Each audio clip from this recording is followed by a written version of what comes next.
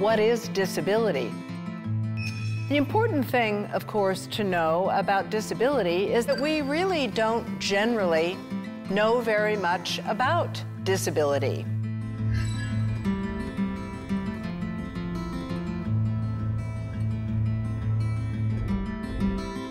And the world and aging and our very humanness imprints disability on us. And every family and every life has disability in it. The human variations we think of as disabilities